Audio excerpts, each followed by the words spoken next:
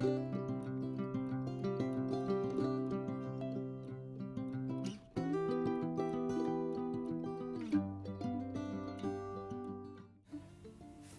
guys, and welcome to the Crafty Witch UK. My name is Arietta, and today I'm going to be showing you a way to use your spare drills to cover some coasters. Here I've just got some old coasters. They were a bit worse for wear. They'd been scrubbed up a few times, and I'm going to use these as the base. The first thing to do is get yourself a roll of double-sided sticky tape. I found that this is the best way for me to do it. Doesn't involve using a ton of glue or anything. So we're just gonna cut that more or less to size and lay it across the whole of the coaster. If you wanted to do this strip by strip, there's no reason why you couldn't. But I prefer to just do the whole thing in one go.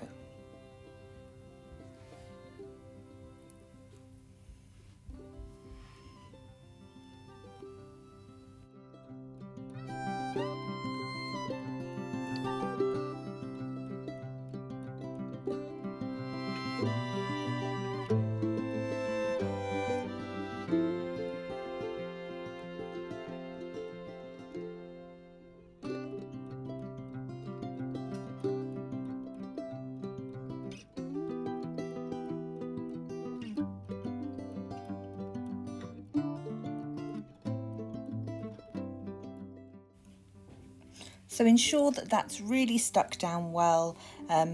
If you've got a roller that you use for your diamond painting, this is a perfect time to get some use out of it. I'm then going to trim off the excess around the edge, and then we'll be more or less ready to go.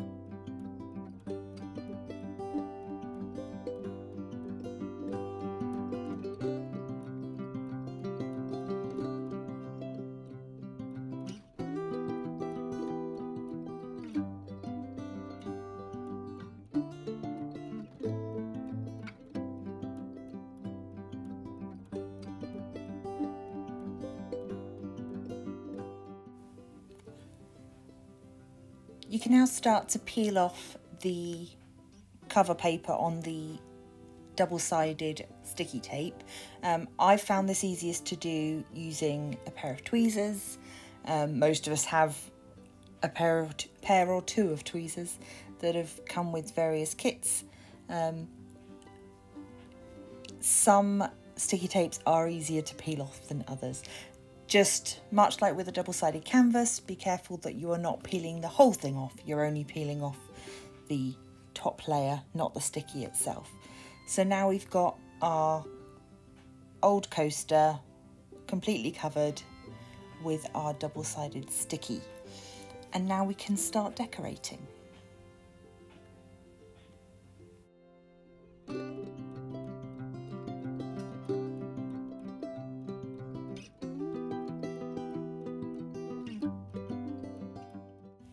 So to decorate the coaster, we're going to be using up some spare drills. On this occasion, I've opted for round drills. It would work with square. I think round drills work best for these style of coasters just because they've got rounded corners, and the round drills sit better. I have been collecting my drills that don't have DMC, and these are the first ones that I'm using up for these projects.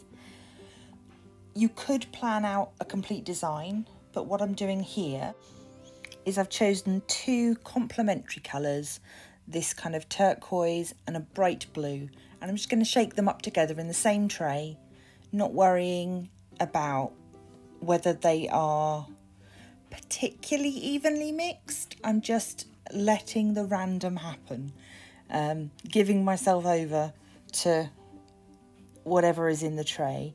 And then I'm going to start by using a 10 placer to make a line of drills straight across the coaster.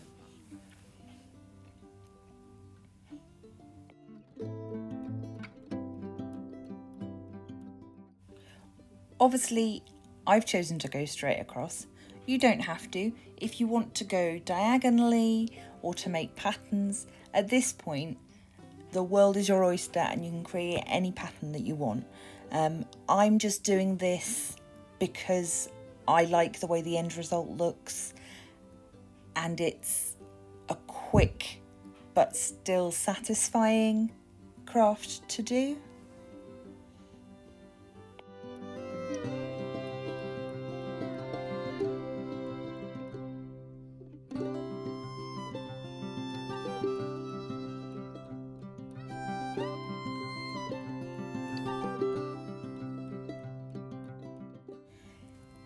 If you are opting for straight lines, it is really worth spending the time on your first line to make sure that your first one is straight, because then this can act as a buffer for your other lines to butt up against.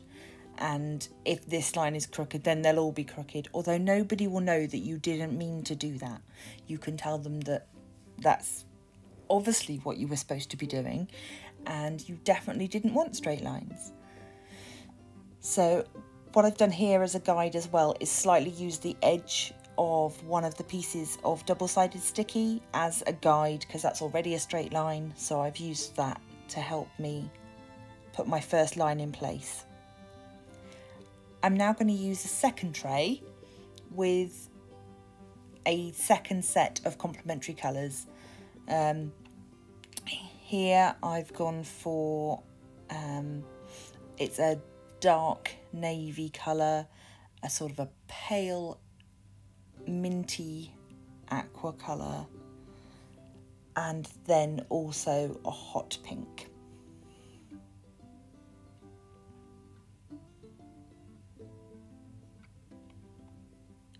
I'm going to mix these all up together just like the last lot, so they're all mixed together in the one tray.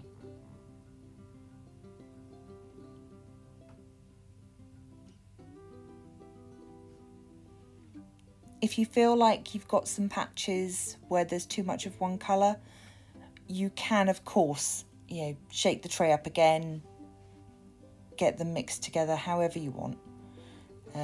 But the whole point of this method is that it allows a nice random selection of drills, and you're not having to work with lots of different trays with lots of different colours.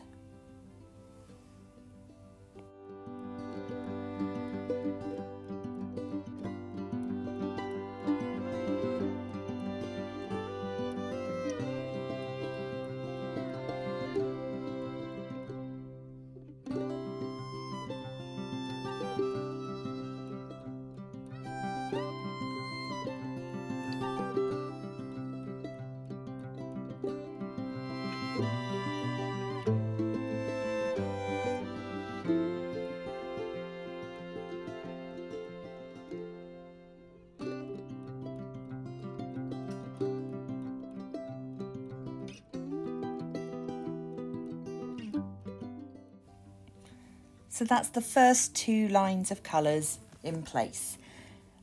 Now it's just a matter of going along, adding more lines to fill up the whole of the coaster. I've decided to alternate between the predominantly blue tray and the predominantly pink tray. But again, creativity is entirely up to you. This is your opportunity to create custom coasters that nobody else will have.